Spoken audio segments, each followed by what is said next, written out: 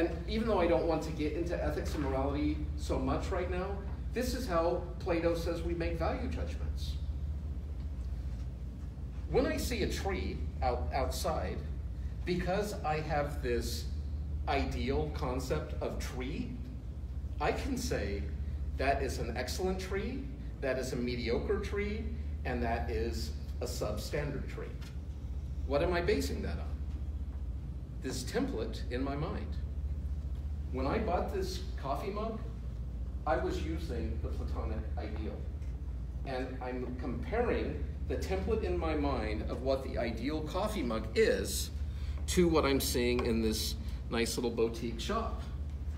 And as you can see, this comes very close to the Platonic ideal. Could I borrow someone else's? With this idea of the ideal coffee mug, this template in my mind, I can evaluate other mugs, I can evaluate other people, I can evaluate buildings, I can evaluate chairs.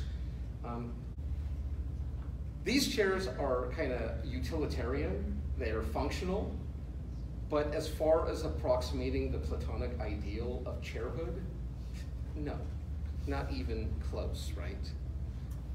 But we couldn't afford Platonic chairs at school at this time. I don't think. Yes. So, aren't all these I'm going to use that again. Aren't all these ideals subjective though? So what's ideal to me might not be ideal to No, these are objective, and this is what drives people crazy.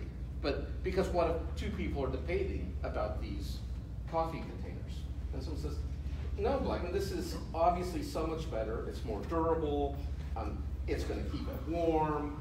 I can attach it to my belt." I mean, there's so many advantages, practical utilitarian advantages of this, whatever it is, compared to this mug. Now, this may be more aesthetically pleasing. There's the handcraftedness, all of that sorts of thing. But you say, that's just your subjective impression.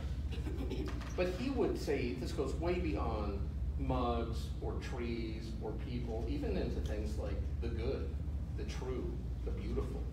He would see those as absolute, eternal, and objective, and synonyms. The good, the true, and the beautiful. Those aren't perspectival. Beautiful is not relative. It's not in the eye of the beholder. He would say it's you have approximated as closely as humanly possible to that ideal of beauty. What do you guys think?